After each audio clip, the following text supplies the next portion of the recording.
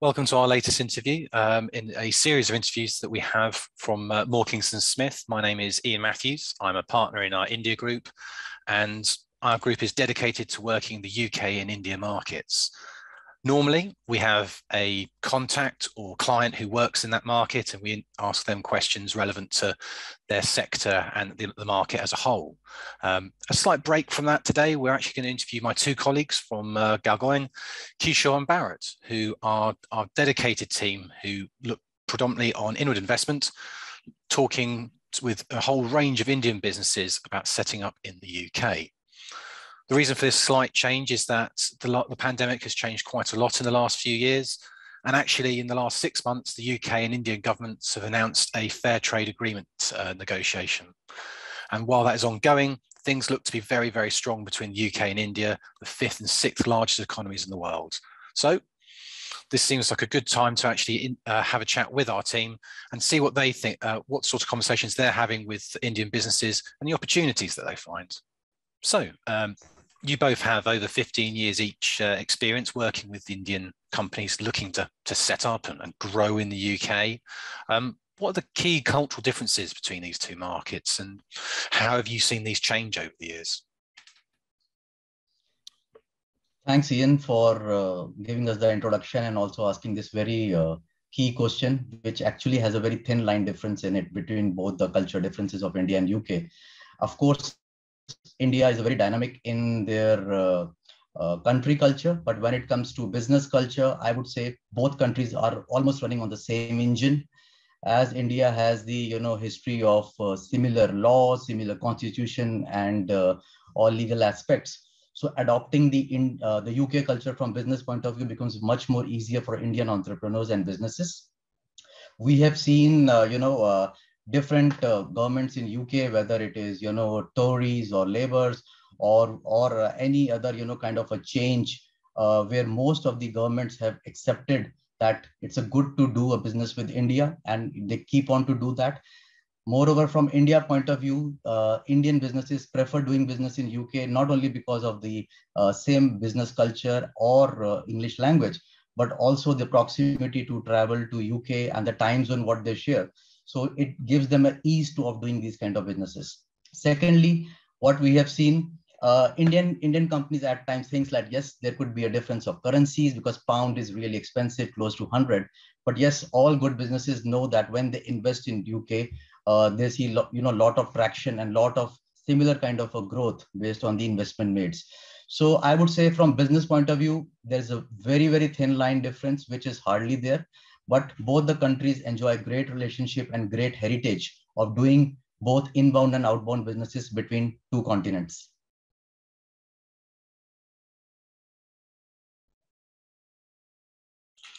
You're on mute, Ian. Sorry. Thank you for that, Barrett. That was a really interesting response. Thank you. This one's probably best to throw to you, Kishore. What do Indian businesses that you advise, what do they see as the key opportunities and risks when setting up and doing business in the UK, and how are you supporting them navigate these? Let me answer this in the three ways companies would look at entering the UK market. I think the easiest way and the most convenient way is to look at identifying a distributor or a local partner for them to do business in the UK.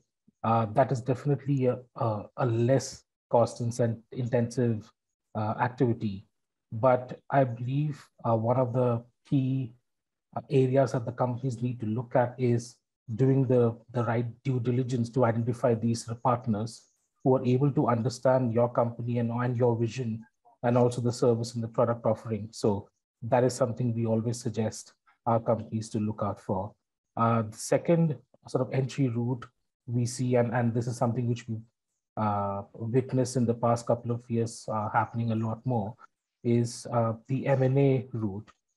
We have been approached by a number of sort of companies who are looking to acquire businesses in the UK, and that way have ready access to the market, the talented workforce, or complementary product offering to them. We have seen a few cross-border deals happening in the last couple of years.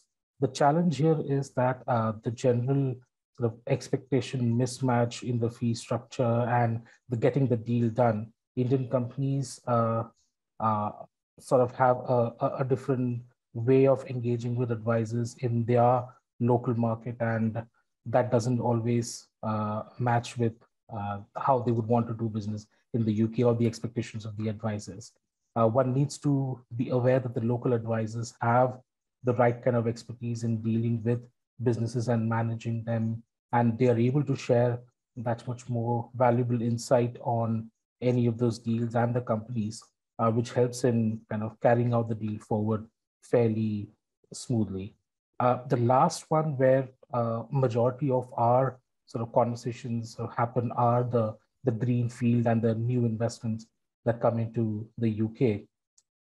Now, the challenges here on both sides. On the UK side, we always suggest that have your immigration advice in place on day one, because a lot of advice that we provide on the company structure and the tax work is dependent on the kind of immigration route that one would take to enter the UK, either on day one or at a later stage. It just helps us to kind of structuring things in a better manner. The other bit is a general understanding that the compliances in the UK can be slightly time consuming, and there is a process that one needs to follow, and rightfully so. For example, every regulated entity in the UK has to carry out an AML check for them to work with you closely, be it your bank or be it professional service firms like us or any law firm. One needs to be prepared with those documents on day one. And I think we are so used to in India to probably not provide the right set of documents on day one. One needs to kind of ensure that you have these documents in place and are able to kind of provide clear copies of these documents when required. With regards to the challenges that one faces in India, these companies, I think the FEMA regulations put in by the RBI has been a big challenge for transfer of that initial set of money to the UK to kind of kickstart their operation. And the problem is this law is interpreted in a different manner by every bank group, and each bank kind of acts as a initial and the authorized dealer to manage the queries from the company side. Because of this interpretation, we have faced a lot of challenge, and even though we have asked businesses to engage with the local Indian chartered accountant to deal with the RBI and the bank, they've always struggled to kind of get the funds transferred on the first instance. So I would suggest that put in some sort of work and speak with your bank in advance to understand what route one would need to take to transfer the funds in the UK and ensure that your business operations in the UK is not suffering. Thank you for that, Kishore. I understand that you have a number of business conversations with clients and contacts every day. How have you seen that change? What are the high growth areas that you're finding at the moment? Right. So with regards to, so in the last 2 years, it definitely has been fairly challenging in engaging with businesses, because they've had to kind of look at their India businesses first and then look at overseas expansion. And having said that, our engagement with businesses that are closer to us have definitely been much higher. And this is primarily to do with the general tendency of businesses to kind of meet and do businesses in person, which has been restricted because of the pandemic and travel restrictions. But having said that, we are slowly seeing the restrictions going down and practically gone completely. And we have started traveling to other cities in down south and in west. And we do see a lot of sort of opportunities coming from that side. With regards to the sectors or the areas, as you asked, I think in the last couple of years, we've definitely seen companies that have had strong sort of client base in the UK and European market to be able to kind of naturally look at the opportunity that UK offers to them. After that, I think it would be the family-run businesses that have looked at, again, they've had a certain amount of growth in the India market, and the only natural step is to look at the overseas market. And we definitely have seen a lot of promoter-driven businesses looking at the UK for new opportunities, access to new technology, or just a wider sort of client pool in the UK and European region. Yeah. Okay, brilliant. Thank you for that. Bharat, everyone knows that India is a huge subcontinent. So what regions around India are you seeing the highest growth and for business? And do you and Kishore have any plans to move in country post-pandemic? Yes, of course, we know that India is a very diverse country, and there are various clusters and pockets which offers different kind of businesses and sectors. In general, for example, in India, if you look at the west part, state of Gujarat or Maharashtra, these are very famous. Gujarat especially is very famous for manufacturing of chemicals and pharmaceuticals. You move little down to Maharashtra, again it's being a commercial capital of India, Mumbai. You see a lot of pharmaceutical companies there, as well as it's a great hub of automobile and auto ancillaries. Coming down, if you look straight like Karnataka, which is the Silicon Valley of India, in the city called Bangalore. Similarly, Bangalore, Hyderabad, Chennai, these three cities are one of the high promising IT and IT enabled services related corridor, which is catering more than 70% of the outward bound business going to not only in UK but other parts of the world. Similarly, North remains a mix cluster, which is Delhi NCR cluster for whether it is BPO, whether it is manufacturing, a bit of IT, commodities and retail.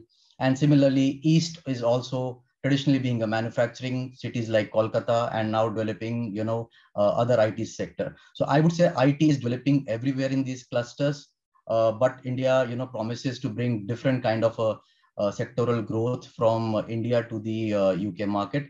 And more importantly, like UK has Manchester, very famous for textiles predominantly, and also for other manufacturing hubs. So there are some connecting dots between Pune and Manchester, or I would say Bangalore to London, or even Delhi to Birmingham. Those pockets are very well versed, and people take direct flight, because now UK has diverse airports, so people take direct flights to their different destinations. It's not only going to London, and you do business all over, whether it is in Scotland, Wales, Northern Ireland, or any other county of England. So I would see both countries understand very well about the sectors, the offerings, and they have a good correlation of working together, inbound and outbound.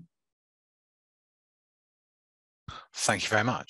It sounds as if it's very exciting for both countries, and there'll be huge opportunities for the two countries to really grow together and form that strong relationship.